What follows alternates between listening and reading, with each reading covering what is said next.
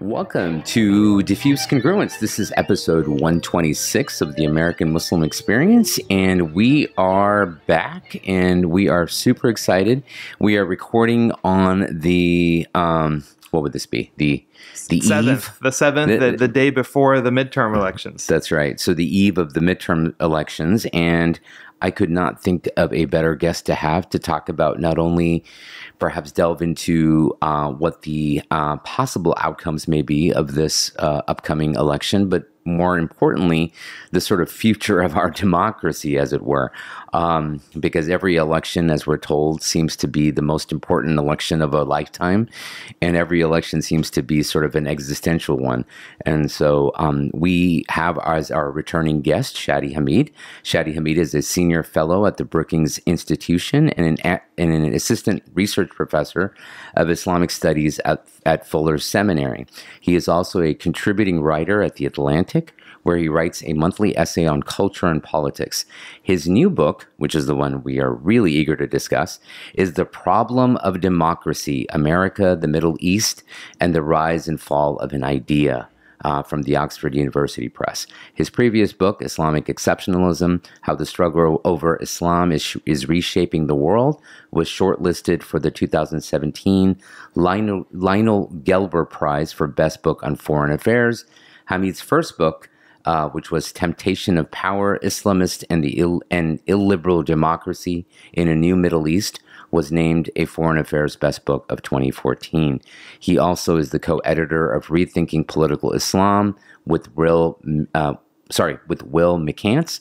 Shadi continues appearing on major news outlets such as MSNBC, Fox News, CNN, and others to discuss issues such as democracy in the Middle East and here in the United States.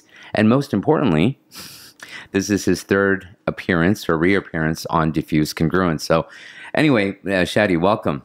Hey, assalamu alaikum. Hi. Thanks for having me. By the way, so just in prepping for this interview, of course, delved in, listened to a few of the other interviews and looked at the book and whatnot. I think Parvez used a term here that I'm sure you have some thoughts on. He called this tomorrow's election the future of democracy, impacting the future of democracy. And I think I heard you say a few times, like, we got to decrease the temperature a bit and not say that every election is going to determine the future of democracy, or is an existential issue, right? Exactly. Yeah. So whenever I hear someone say this is the most important election of our lifetime, that is a red flag. It shouldn't be the most important election of your lifetime, and it almost certainly isn't. Because if you said that 2016, you said 2020 was the most important election of your lifetime, not every election can be the most important of your lifetime. So there's also just like a logical inconsistency there. And I think there's a certain turnoff from voters as well when they keep hearing that, right, on a recurring basis. Like every election, again, right, is the most important one of their lifetime. So it's sort of desensitized to say perhaps some of the more crucial underlying issues that are at stake. Yeah, it's like when you cry wolf. If you say something over and over, people are going to start to doubt the seriousness of the claim. That's also why I have major objections to the whole democracy is about to die discourse. We're hearing this endlessly from liberals and Democrats here in the U.S. that if you don't vote for the Democratic Party, democracy will end as we know it. And that's not even really hyperbole. That is actually one of the prevailing messages, that at least that I'm hearing. Yeah. So, that can. I mean, it higher the temperature, it raises the stakes, it makes it feel existential, and I don't think that's really what we should be encouraging right now. Now, you might say, well, if it is existential in fact, then to reflect that is just being accurate. But I also do not think that even if Trump wins in 2024, God forbid, that American democracy will die. But that's a little bit of a different, that's a can of worms. We don't have to get into that. But I'm not thrilled with my own party. I should say, for people who don't know me, I am a Democrat. I'm left of center, even though some people don't think I should self-identify that way anymore. Bad for business. And I've only voted for Democrats my entire life. I've never voted for a Republican. But I think self-criticism towards your own side is exactly what we need now. We have a chorus of voices who say over and over again how bad Republicans and Donald Trump are. No one's doubting that. I just feel like we don't need another voice just to repeat the obvious. Mm-hmm. And I think some looking internally and looking inward is important.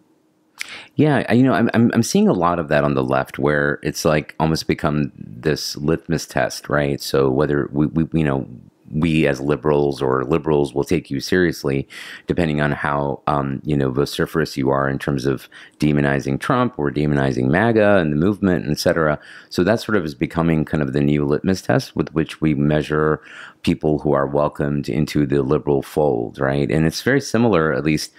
Again, just as someone who identifies similar to you, left of center, let's say, right? That on the right, we sort of saw that as well, where adherence or loyalty to Trump becomes, or the MAGA movement became kind of the litmus test for who took you seriously among the party or among Republican supporters. And of course, Republicans have the term rhino. I wonder if there is a Democratic equivalent to that, right? Where we're going to begin talking, right? People like Democrats will begin just sort of identifying you as a dino, I suppose. It's possible. I hadn't thought about that. Yeah, I actually haven't heard that. What is that? Sorry, Republican in name only, rhino. Okay. It's a term used exclusively almost by Republicans to sort of call out Republicans who don't stick to the party line, right? Okay. Yeah. So anyway, I think it's interesting. You call it a can of worms. I take it a problem. It's a problem when you have someone like Shadi, because I think you want to sort of talk about the election, and of course we're recording on the eve of the election, but at the same time I do want to delve into your book, because I think you do cover issues that are broader and more inclusive than just the upcoming election. And so I guess it's to sort of begin in that vein. I want to sort of, you draw on a 2006 essay, Limits to Democracy, written by the late British philosopher Roger Scruton, is it? Yeah, where he sort of contrasts America and the West with Muslim majority countries. And he writes here, the American norm is wholly unlike that of Islamic countries. People vote Democrat and find themselves ruled by Republicans. And they accept this, unhappy perhaps, but acknowledging a duty of obedience and a common loyalty that is far more important than the electoral differences of opinion. And so of this, you write, for Scruton, then, this ability or willingness to be unhappy but still obliging when one's adversary wins an election is the precondition of democracy as we know it. And then you sort of go on to argue then that by these metrics or by this standard that we are failing as a democracy or as a prerequisite for that democracy. So I want to sort of have you sort of comment on that and maybe expound on that. Yeah, and I'm also curious, like, it feels like we got here recently, because for the longest time, I mean, growing up, I remember talking to Republicans and Democrats. At the end of the day, they would say, "Hey, we're all American." There'd be the peaceful transition to power, and everybody happy and support the president. Kumbaya. Yeah, exactly.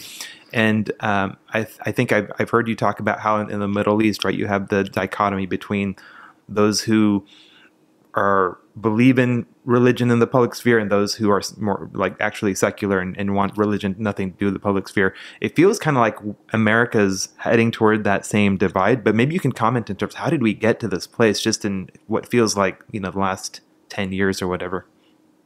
Yeah, so, in that sense, the Middle East offered a preview of what was to come here in our own country in America somewhat unexpectedly. I mean, I'm surprised like you guys are that it turned out this way, because when I left the US for a few years in 2009, I mean, it was a very different vibe. I mean, precisely as you say, there was a sense that both parties were firmly within the same tradition. We disagreed on major issues, but we didn't really question the basic sense that the others are American and they have to be part of the process, and that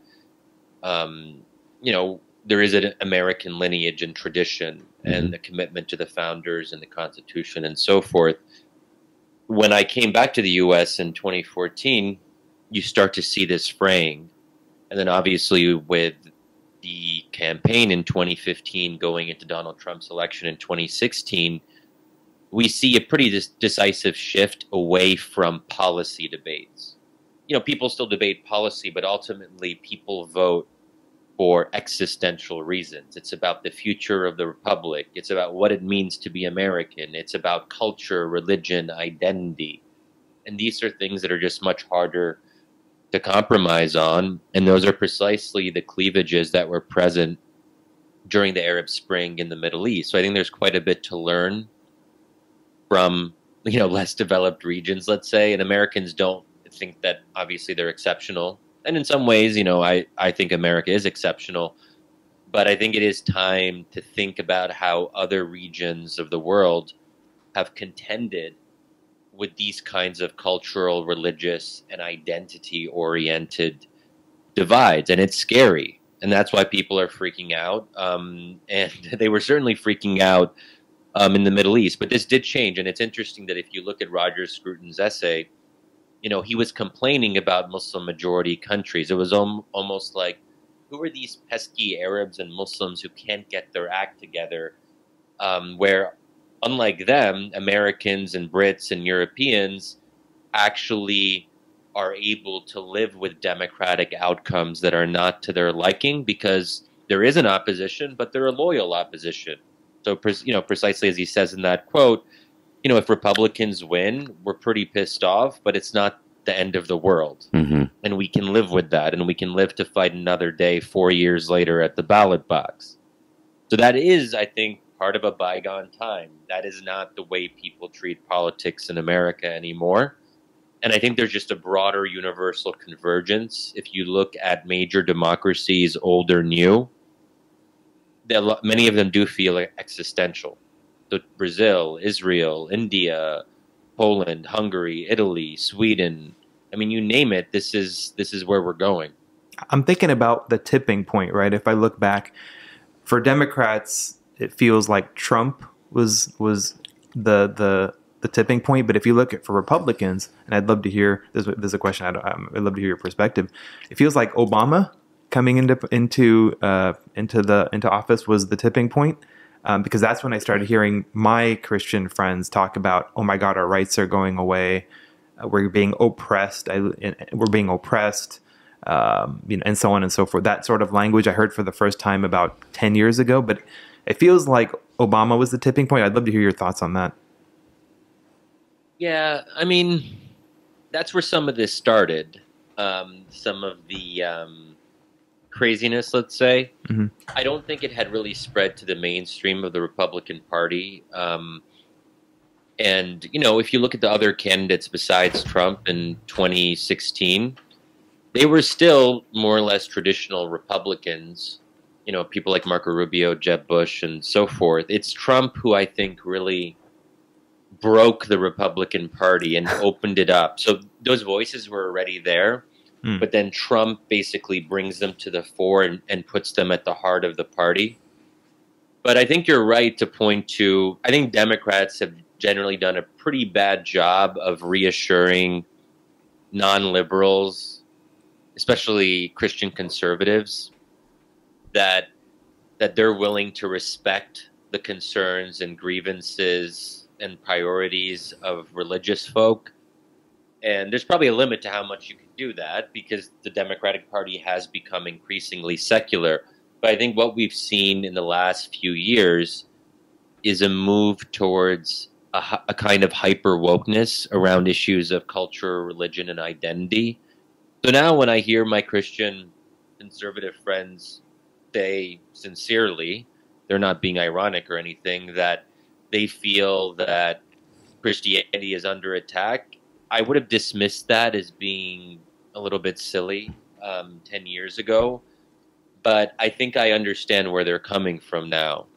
Right. So I can't really fault them for thinking that. I hope it's not too controversial to say, but even if that is what I think. No, I think that is a very important point. And I think that it gets forgotten when we see politics being so tribal.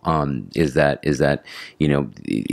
there are some serious issues, I think, where you have, first of all, a two-party system, and then both of those parties end up going to extremes within their own political spectrum. So if the left is going extreme left and if the right is going extreme right, then, what about the majority of us who are in the middle, right? And so I think that is really one of the sort of, to me at least, as someone who considers himself relatively moderate or in the middle, as where neither party really speaks to my interest. Real quick, I think there's going to be a portion of our listeners who are completely flabbergasted by the idea that Christians are being, oppressed or whatnot. I think, to be honest, I've learned to understand it by talking to my Christian friends. I kind of get it. Generally, as a parent, you can see how raising kids with the concept of God and whatnot, that's a challenge. But how does that translate into Christians saying that actually their rights are being taken away? I can see challenges with raising, for example, Christian kids because people are just less religious, right? How does that translate into government oppression? Maybe you can just help our listeners understand why a Christian would feel that way. It's a good question. And, where I part ways from some of these Christian critics of the status quo is I don't think America is an authoritarian state. So oftentimes you'll hear this kind of language of oppression. Come on, guys, get your critiques in order and in proportion, because we are not living under a dictatorship. And as someone who has lived under dictatorships, I am pretty confident America is still a pretty awesome place to live and that it's a democracy. And that's why I think actually that immigrants and children of immigrants, we need to actually import more of them into the U.S., because no one has a deeper appreciation for the American idea and American democracy than people of color who are recent immigrants, because we know what the alternative is. And that just really, the people who don't know what the alternative is, they tend to think that everything is falling apart all the time. So anyway, but I think that,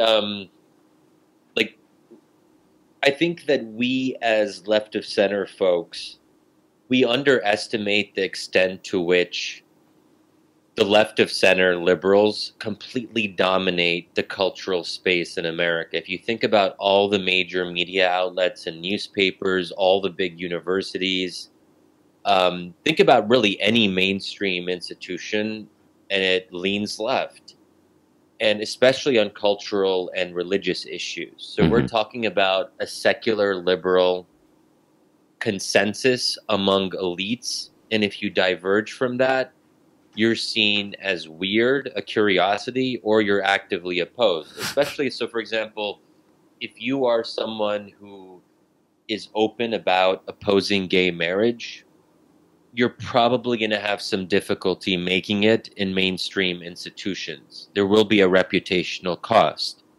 There will be potentially career costs. Correct. If you express positions like that openly. If you take objection to some of the discourse around gender now, and we can maybe unpack that a little bit more. No, I would love to. Yeah. Yeah, then, okay, so there is pretty much a third rail in American debates right now. I don't really like talking about it, but it is something that we have to contend with around, stuff like gender, sexuality, trans rights, being non-binary, the fact that there are now a whole panoply of choices of what to be gender-wise, and those choices are being introduced at a relatively young age. These are things that have become so dominant, and there's been such little tolerance of dissent on those questions. So it can sometimes make a Christian conservative feel like they're a dissenter in an authoritarian state, not because anyone is directly oppressing them, but because there is a level of fear and shaming when it comes to expressing certain quote unquote bad ideas that are seen as bigoted, retrograde. And I haven't even brought up the stuff on race. And, I'm I'm a Democrat who thinks that the Democratic Party has embraced a certain set of woke ideas around group identity that go against a lot of what I believe as an American, but also as a Muslim. You know, I believe that people should be judged as individuals, not as representatives of a group. So I think it pisses people off a lot when they find out that I'm a brown Arab Muslim person, but I don't necessarily fit into a stereotype of what a person of color or a Muslim is going to say politically. And for a white liberal, like, they're like, wait, what's going on here? Why is this person not playing their assigned role of being a good liberal Democrat who toes the party line, especially before an election? And some people see me as betraying the cause when so much is at stake. They're like, Shadi, you have these criticisms. How can you possibly speak about them and write about them before an election? First of all, I think they're maybe overestimating my electoral impact. I don't know if I myself can, right. You know, but I'm flattered by it. And I did see your interview with the Mahdi Hassan. Mahdi Hassan, yeah. He was coming hard. Yes, that was, you know, an intense debate, and a lot of people, some people really liked it, some people did not like it, which is precisely as I would expect it. Right. But I think some people who were not familiar with me assumed that I was like a right-wing apologist or a Trumpist. The idea of a Democrat criticizing their own party, they couldn't, like, that is not something they actually are exposed to all that often, and that's unfortunate. Yeah. Because, you know, I think that if each of us as Americans focused on our own side, because that's who we have the most influence with. Like, I'm not going to have a huge influence with MAGA Republicans. They're not my friends. They're not my family. I don't necessarily get invited onto their media outlets all that often. When I do, I definitely say yes, because I do want to reach that new audience and challenge them. But generally speaking, I'm trying to make the case to centrists or center left or folks on maybe the harder left, and that's what I'm trying. That I think is what we should try to do. Agreed. Yeah, you know, I think you raised a lot of good points, and I want to make sure we're not sort of going all over the place in the discussion. So I'd like to sort of recalibrate and stay a little bit more focused, because I think one of the interesting things that you just mentioned, and it was in response to Omar's question about why certain, say, Christians may feel like they're persecuted or their rights are being taken away. I think we can talk about religious people broadly and not, whether it's just Christian, exactly, Christian or Muslims, because a lot of what you're echoing, Shadi, is certainly not lost to Muslim ears, right? The idea that there's become this new sort of woke orthodoxy, or that there's this new orthodoxy that has emerged, whether it's on college campuses, whether it's in corporations. I mean, Omar and I both have day jobs, so right, we have to, there's certainly a sort of orthodoxy that we are very cognizant of. Or entertainment like Disney, right? What do you mean? Sorry, I'm just going down the list. Right. Yeah. Right. So this orthodoxy. In fact, I think McWhorter talks about this sort of this new wokeism becoming sort of a new religion, and so that same very idea of orthodoxy is certainly there. And so I think religious people in general, and we saw this playing out in Dearborn, where you had Muslim parents who were leading the protest, or feeling a sense of being disenfranchised by the school board because of the type of education that was being taught, specifically around issues of gender, of sexuality, specifically around the books. The books in the library, and whatnot. So I think it crosses "quote unquote" religious lines to just people who feel who feel threatened because of this new sort of orthodoxy, or feel that they have to walk a tightrope because of this orthodoxy. Totally. Yeah. Sorry. Yeah. Yes. I'm sorry. Go ahead. No. Go ahead. But because I do want to come back to Mahdi's argument, or the interview you did with Mahdi Hassan, because I think that raises a certain different issue that I want to raise with you. But going back to this idea of orthodoxy, I think one of the observations you make, I think it's in chapter. Well, I'm forgetting, but when you talk about religion in the Middle East. as being broader than just practice. Like a person can be considered, or a person will consider themselves quote unquote religious, even if they're not, say, for example, like practicing Muslim. So because the issues that they care about are broader, they're cultural, they're around issues of gender and sexuality and crime and so on. And so I think we can see the analog here in the United States where it's not just talking about religious people, but people who, for example, adhere to quote unquote traditional values. And so I think you make a really good case for this analog to be drawn between people who are quote unquote religious in the Middle East and people who care about these same issues here in the United States. I was wondering if you could sort of invite you to sort of comment on that. Yeah. And that's where the Middle East can teach you a lot, and I think that for anyone who's lived in the Middle East during some of these crucial periods, you bring a lot of insights. It darkens your view of human nature, of course. There's that, but that's why in the book I really do try to unpack these democratic dilemmas because they're present. They're present really everywhere you look, because democracy doesn't necessarily produce good outcomes. And that's really what I try to explore in the book more broadly, this question of what do we do when democracy produces bad outcomes? Could you talk about bad outcomes? Do we learn to live with that? Right. Should we learn to live with that?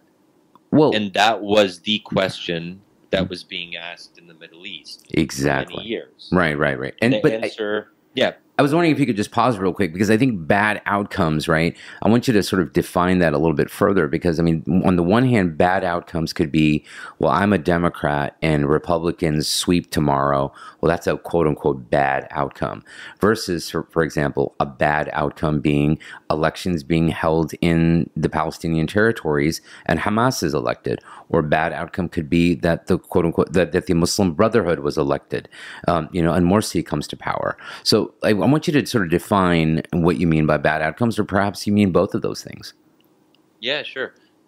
So when I say the bad outcomes thing, Mm-hmm. I usually put it in scare quotes, the word bad. Right. Because we don't necessarily agree anymore on what a bad or good outcome is. That's part of the problem. There is no shared sense of reality or moral standards. So in a case like Egypt or Tunisia, when an Islamist party, wins an election and then comes to power, if you're an Islamist, you'd be like, oh, good, democracy produces good outcomes. If you're a secularist, you'll be like, oh my God, this is what democracy brings us. I like democracy in theory, but if it means this in practice, maybe I don't want it after all. And that's precisely what many secular and liberal elites were saying in Egypt. At first, they would have said, yes, of course we would like more democracy. Why not? Who would say no to that? But then in practice, you see them diverging and saying, well, Daddy, you come here and you preach democracy to us, but you can go back to the U.S. anytime you want. You're not even properly Egyptian. And I suppose they're correct about that. I mean, I am Egyptian American, but America is my primary country of residence, concern, and loyalty.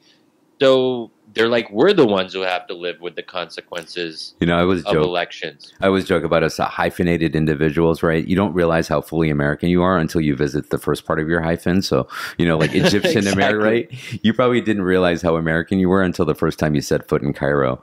Exactly. And for me, the analog would be the first time I went to Hyderabad, for example, or India, right? So, anyway, sorry, just to comment. No, it's a really good point. Yeah. So, in this sense, like democracy is actually what makes democracy great is its uncertainty. Mm-hmm. But that's also what makes it scary to a lot of people. It's frightening to not know what's going to happen before it happens. And we as human beings, like even the fact, some liberals now are threatening, I guess they always do this every couple of years, threatening to leave the country if Trump or DeSantis wins, whatever it might be. But, that level of uncertainty about your future, of the course that your life will take, even where you might live because of an election, that is a pretty weighty thing. And not everyone is able to process that level of uncertainty. For them, they may panic, or they may say, well, we prefer a military coup to overthrow the democratically elected Islamist government, which is precisely what happened in Egypt. Most of my relatives, almost all of them actually, were vigorous supporters of the military coup. And not only that, they supported the subsequent massacre of Muslim Brotherhood supporters a month after, where about 1,000 people were killed in broad daylight over the course of a few hours. So and also just because I've seen that, I know that when people talk about how evil Republicans are and that Republicans are fascists and are about to destroy America and end democracy as we know it, I think that I have a little bit more proportion in terms of the words that I use, because, okay, I don't really know many Republicans who are marauding around and supporting large-scale massacres of their political opponents. And one of the big reliefs, I think, is that despite the majority of Republicans believing in the big lie that the election was stolen from Donald Trump, thank God that people aren't actually translating that sentiment into action. That actually, I think, tells us a lot. Open rebellion, armed rebellion, civil exactly. war. Well, I mean, you might think that if people thought the election was really stolen, if they believed that with every core of their being, it would be the worst thing imaginable. It would mean American democracy has ended as we know it. An election was stolen. Now we're becoming an authoritarian regime.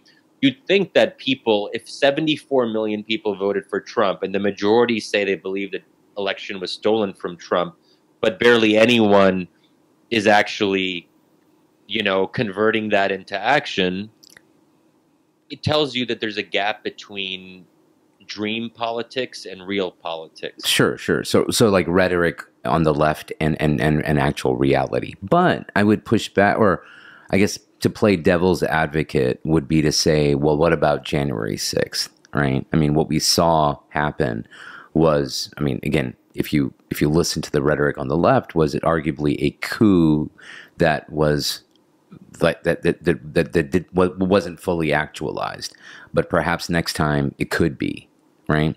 And so, and I want to ask you about, and this goes to the interview I think you had with Mahdi, because his argument was essentially this, which is, okay, fine, we can talk about bad outcomes and how people deal with bad outcomes, but what about bad actors, right? What about, for example, to borrow a sports metaphor, something I'm way out of my league here, so Omar might have to help me, but if you put it in a sports analogy, like it's one thing to talk about that the losing team should concede and lose, right, gracefully.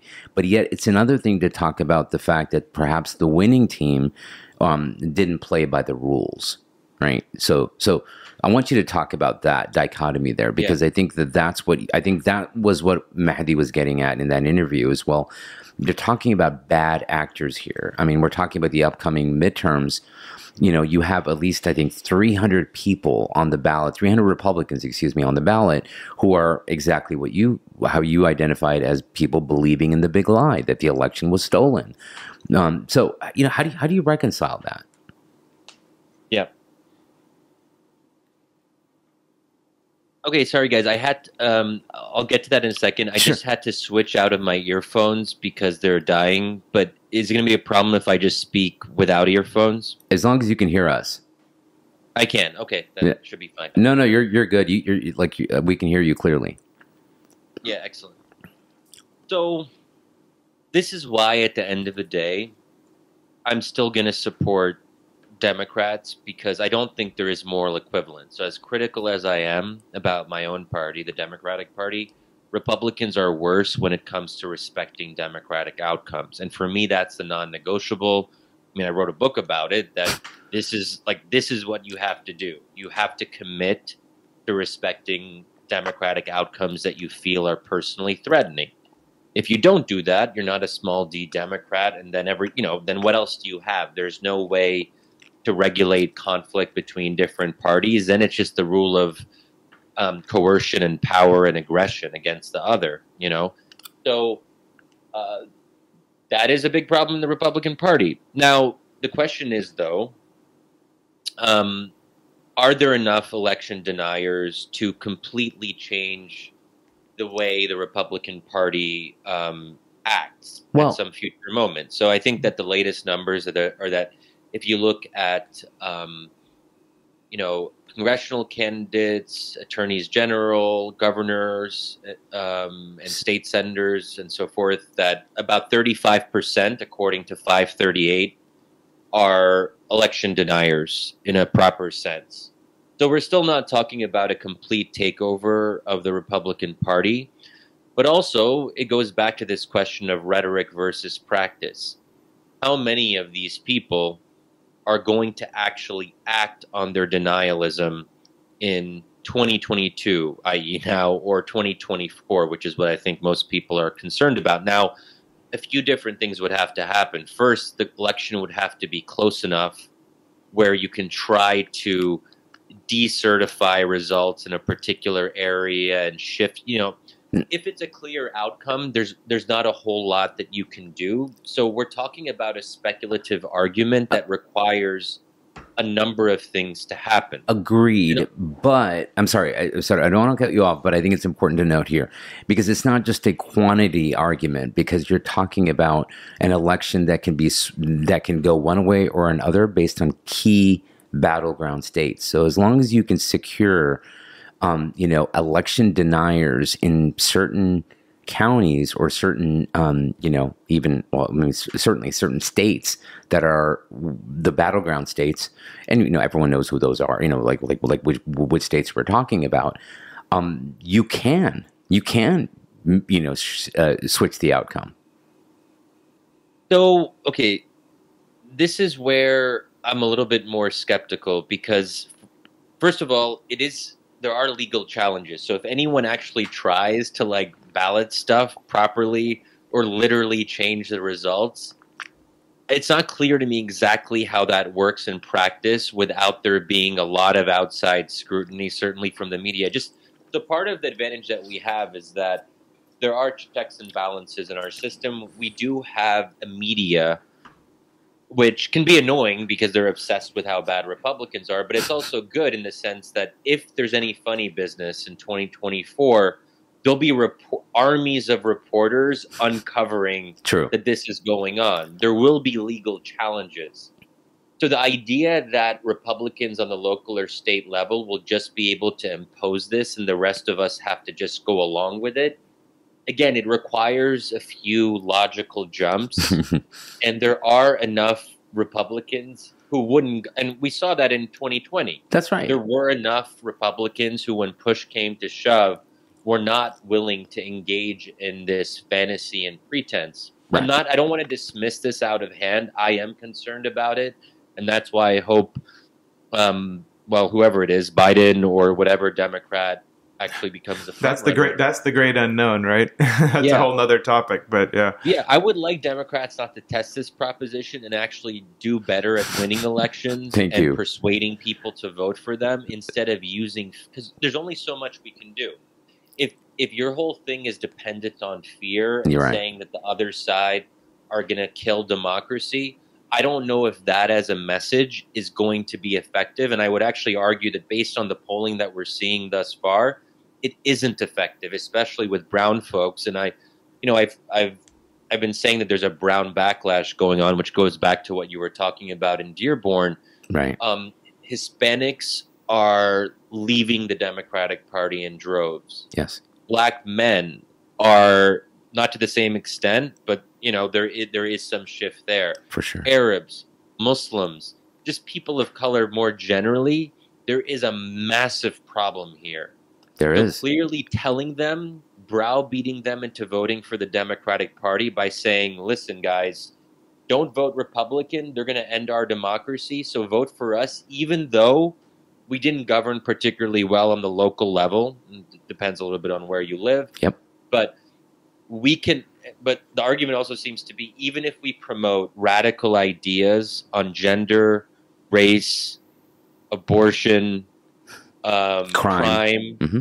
Vote for us regardless, because all that matters is democracy. It's a way of foregoing accountability and responsibility, and it's also patronizing to talk to people of color and tell them basically, you have to vote for us. You don't have a choice, even though we're doing things that are pissing you off on the local level. I mean, especially if you have kids in public school and you're worried about things like gender identity, that hits a lot harder on a personal level with your own family and your own community, more than this kind of a little bit still speculative and somewhat abstract argument about the future of democracy.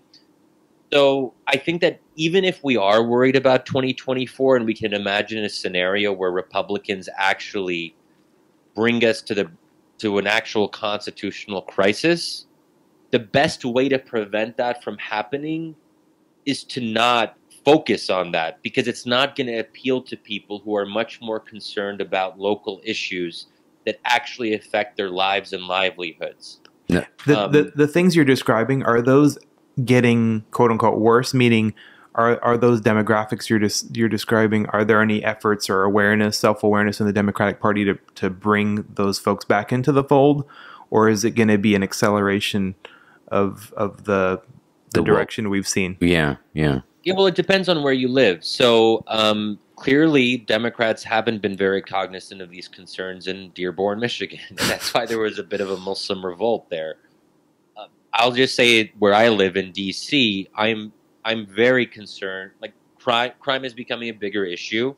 Now, there's a debate about, this is the problem also with liberals. They kind of gaslight you when you bring up crime. That's right. Because for people living in San Francisco, we couldn't possibly know anything about crime. Oh, that's iron. That's sarcasm. I would thank you for picking that up. Well, yeah, this was the whole thing that Chesa Boudin, the district attorney, would say to people. Right. I actually had a friend who told me privately that a friend of theirs came across Chesa Boudin on the street, and Chesa Boudin would still, even after he was ousted from his position in the recall, he was still telling people, guys, crime wasn't actually as bad as you thought it was. But right. This is, and the whole argument is basically, here, I'm going to give you statistics. I'm going to show you the science. Right. Here's the numbers on all these different crime categories. And actually, what you see with your own eyes is not true. What you're feeling in your own local community isn't true. It's actually not as bad as you think. I was just about to say, it sounds a lot like "Don't believe your lying eyes." Yeah, exactly. And I have to deal with this a little bit in DC. People can kind of mess with the numbers. If you have an ideological endpoint, if you want to minimize the incidence of crime, there's ways to work with the numbers to get the result that you want. You focus on one crime category over another, or you change the year that you're comparing it to. There's a lot of statistical funny business that you can do. But at the end of the day, if people are concerned about something and they're bothered by it, you have to listen to them and you have to acknowledge their grievances instead of telling them that they are Republican apologists for emphasizing the importance of crime. Thank you. Right? Yeah. But we also know on the gender issues, that is not, that is just something, there's just so much evidence of it anecdotally. So if people tell you, well, look, there's literally this book, or there's literally this teacher at my kid's school who said this to my kid and my kid came back. Mm-hmm. At some point, you can't just tell people that they're imagining things that are actually happening to them. Exactly. And I think, which is why we're I like your, when you you've written about this, about the brown revolt. Is that what you called it? Sorry. The brown backlash. Backlash. Thank you. Exactly. Catchy, right? No, very catchy. You need to coin that right away. But no, because I see it anecdotally. I see it broadly speaking among the exact groups that you're talking about. Muslim, brown people, people of color, and even immigrants who would certainly after the Obama years, consider never voting Republican. But I'm sorry, after the Trump years, but only because of the issues that we're highlighting here, are have no choice because they have to vote their conscience. Yes, And it's hard to argue against someone's conscience. That's right. That's right. So I know we need to wind down here and wind up. And again, like I said at the outset, the challenge of having someone like you on the show is I could literally just pick your brain and just chat for hours. But, just to kind of, as we wind down then, what do you see as, like, if you were to write a playbook that the Democratic Party needs to or should adhere to with regards to continuing not to bleed brown, as it were? Oh, I like that. That's good. Thank you. That's another one. There you go, Shadi. There you go. Anyway, what would that look like? What would that playbook look like? Yeah. So, if you're talking to more socially conservative constituencies, you got to acknowledge their social conservatism. And I think for a long time, Muslim voters in America were they were still, on average, socially conservative, but because other issues took precedence. Correct. They didn't have to worry about the tension all that much. Like during the Iraq War, post 9/11, Patriot Act, Trump's Muslim ban, all these things hit hard on very key Muslim-related issues. Right. And then, but those no longer dominate. Exactly. So, it's really remarkable to look at how Trump basically stopped talking about Muslims. I don't know if he did it consciously, but no one seems to really care about us all that much. And sometimes I look back to 2015, 2016, when people were talking about literally banning Muslims from entering the country. And it was like the talking heads would talk about this nonstop. They were talking about us. It was crazy. It was nuts. But, we've come a long way since then. Right. Things have really changed. And I suppose we have the woke folks to thank because now they've become public enemy number one. And now I think a growing number of Republicans see a major opportunity to peel off socially conservative folks of color. Yeah. So the Democratic Party just has to be more accommodating of religious diversity. Yeah. They can't gaslight people by telling them that their concerns are not real on these key cultural concerns that people get really worked up about, understandably. I mean, I don't have kids, but if I did, and they came back home and told me about oh, okay, this is actually crazy, but it's legit.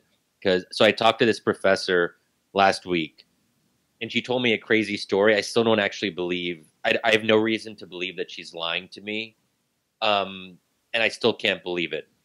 She basically said that her 6-year-old came back from public school and 6 years old, and at some point told her, "Mom, am I a he or a she?" Because one of their friends is apparently non-binary. It's not clear to me how you can be 6 and non-binary, but even if that's a fairly rare case, there's much more common cases about this happening to kids who are 10, 11, 12. That I have heard from a number of people directly. Whatever it is, it's a legitimate concern for parents to have if you come from a socially conservative background where issues around gender identity and family structure are important. That's right. So Democrats don't have to, cater to those socially conservative views. All they have to do is to be respectful of them and to not impose a litmus test on things that are very polarizing, such as this. I mean, that's just one basic way of looking at it. I think, I don't want to cut you off. But I think that's a beautiful point because, again, speaking from a corporate perspective, and I know Omar can certainly relate to this, corporations there's a lot of initiative around these issues of DEI, right? Diversity, equality, and inclusion.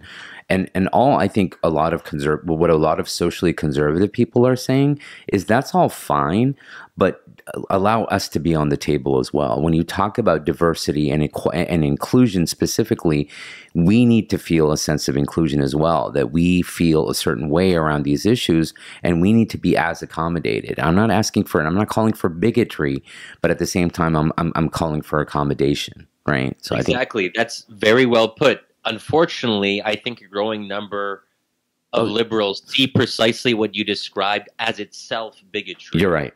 You're right. So so that's the problem. So I mean, the overarching thing here is to what extent we as individual Americans are comfortable with deep difference, and I think this is especially like what I tell. So if I talk to a right wing audience, I tend to tell them like, listen, imagine that Biden or someone like him wins in 2024. I want to push them. Are you going to respect that outcome? Or is there going to be a repeat of 2020 where we start having this election denialism thing all over again? And we have to push them on that.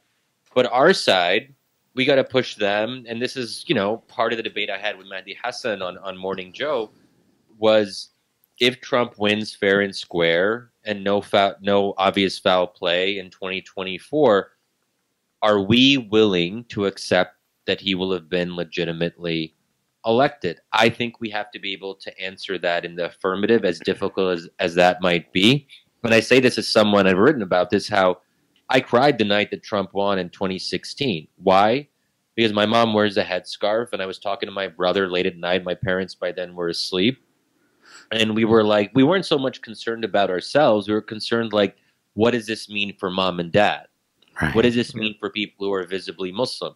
But the amazing thing is that the following morning, my parents don't think that elections are existential, so they just go to sleep without, which is a nice reminder. You don't have to stay up until like everything is clear. Right.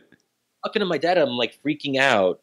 And, my dad just basically sits me down and he's like, Shadi, this isn't the end of the world. People voted for Trump because they wanted to vote for Trump. You write about democracy, and now that you're complaining about the democratic result, this country is a democracy. There are checks and balances. And he's like, I believe that we'll find a way to get through this. And it was just like, and again, like he's not very politicized. He's not someone who's on Twitter seeing like all these people freaking out 24/7. And he was able to kind of establish some distance between himself and what happened. And I think that's what we all have to do. So we imagine the worst case scenario, but then we try to think about how we can react to it without losing our minds. Because how is it going to help if we start saying, oh, democracy is ending as we know it? Like, how is that help us be more effective in the political sphere? How is that going to help us actually be reasonable and try to persuade others to understand our concerns and fears? What you're asking for is a little maturity. The maturity your parents are demonstrating. You're asking Americans to have a bit of that maturity when it comes to how they look at the other party, right? Yeah, but it's not even just maturity. It's a certain way of looking at the democratic idea. And this goes back to the problem of democracy is how do we find a way to commit to democratic outcomes that we don't like? Mm-hmm. And that's a very personal, individual question, because some people struggle with that, obviously. And I'm not going to pretend that it's an easy thing to do. But that's where I think at the end of the day, either you're willing, and I think part of the issue too is that if you believe that history moves in a linear direction and that there's a progressive story to the moral universe, that the arc of history bends towards justice and so forth, you'll start to think that the people who vote against progress are enemies, not just of you, but of history. Like, this is the danger when you actually start to have a certain view of progress. You're right. So there's actually there's ideological and philosophical aspects that I think feed in to this existential tenor. And that's where I think people actually have to become much more self-conscious of the fact that history doesn't always move in a straight line. And people disagree on what progress is. Like, the arc of history, fine. We're at a point now, though, where I think there's legitimate debate about what progress actually means. Is it progress if a child comes back and says, I want to be non-binary at like the age of 8? I think reasonable people should be able to disagree on that, right? But now we're sort of taking these new controversial issues and saying that they're part of the same story that animated the civil rights struggles of the 1960s. Right. And that is an extrapolation that I think has to be questioned, or at least people have to say, well, okay, I think this is progress, but if the other person doesn't think it's progress, they are not beyond the pale. That just requires, I think that that's doable, but apparently a lot of people struggle with that, but we have to try, I think. Yeah. It's interesting. You talk about the leadership needing to kind of, like, for example, Trump and Biden, both of them, or let's talk about Biden specifically. He comes from that era of pre 2000s where people got along, they reached across there, they're friends with each other, they went to dinner together, even though they're in different parties. But it's interesting that he is the leader of the current party, and instead of him changing the party has in a sense changed him. And I think that kind of points to the fact that people see him as weak, right? And without doing too much forecasting, I'm curious what your thoughts are in terms of Biden specifically and the 2024 election. Asking you to put on a bit of your fortune telling hat here, and where do you see this headed? I mean, Trump's getting older. DeSantis is coming in kind of strong second. There seems to be no alternative to Biden. We saw Obama on the campaign trail recently, and that brought back some memories about just how strong of a presence he was. But there doesn't seem to be anybody. There doesn't seem to be anybody kind of on deck. What are you seeing in DC? Like, there's no heir. There's no heir to the heir to the empire.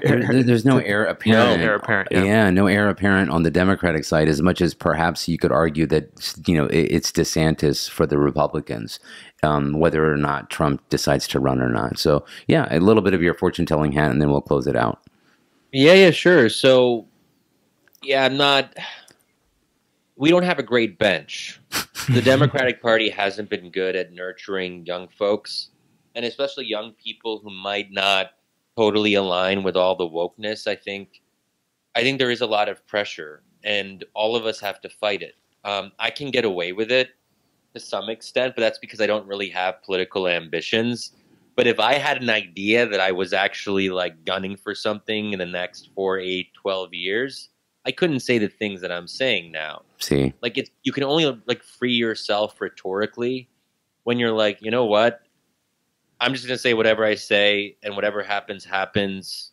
And, even to be fair, you also need a bit of professional and financial security to say certain things. Not everyone has that privilege, but also not everyone is brown. If I was a white person, I wouldn't say, it would be really hard for me to say some of the things that I say. So in that sense, True. There is maybe something called brown privilege too, that we get a little bit of a pass. And we can push the boundaries a little bit more. That's why, I think the future's got to be brown, basically, to some to some extent. You can start selling those shirts. You have the future is female shirts. You can start selling the future is brown shirts. Exactly. But what you said earlier about Biden, I think, is actually quite telling. That Biden was part of that previous era, but politics is also about personnel. And if you have a lot of people around you who are part of this younger, woker generation, just sees things differently, it's going to affect things. And it's also part of the reason Trump wasn't able to realize his America First vision, because he had to hire people who weren't necessarily on the same page. So presidents are limited in some fundamental sense. And if the party is moving in a particular direction, you start to feel pressure to bend. And if you start saying things, then maybe you start believing them. So maybe Biden was like, I got to play this game. But we as human beings, we don't love cognitive dissonance.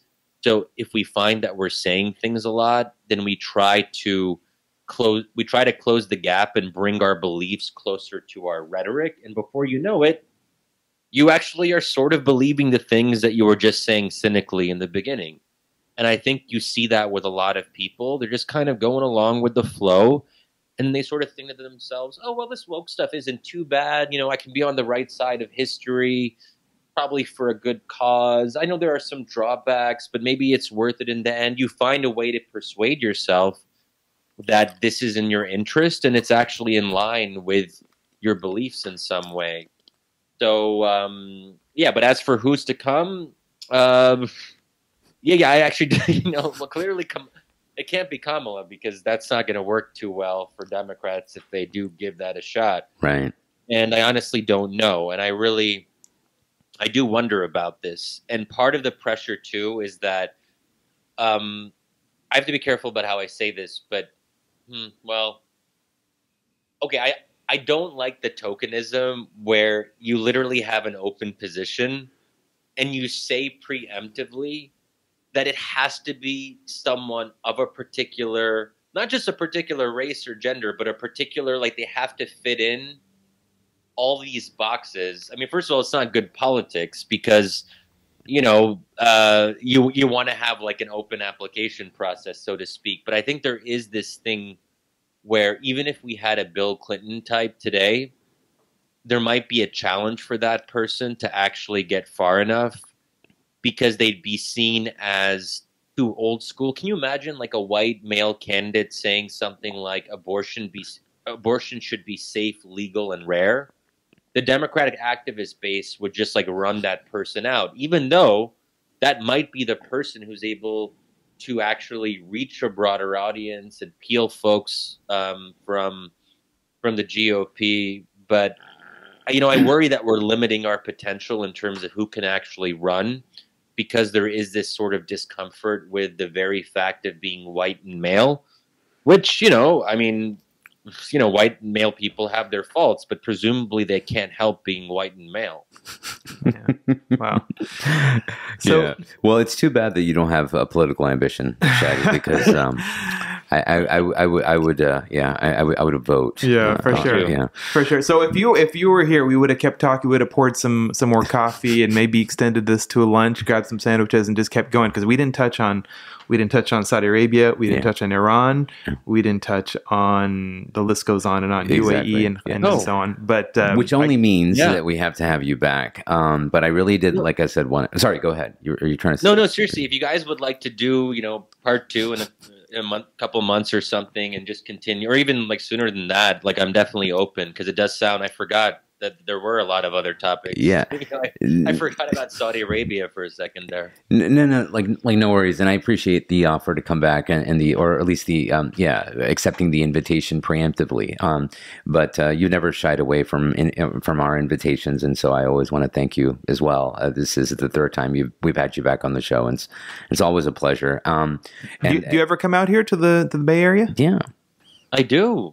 Well, Not often, but sometimes I do. So now I wasn't fully aware that you guys were in San Francisco itself. So now I know. I'll let you all know when I'm passing through. Oh, definitely. And we could do this in person, which we always love. But anyway, as we close out, I really want to recommend your book. I first of all, I appreciate the advanced copy that you gave us. But the book is out. It came out on the 15th of October.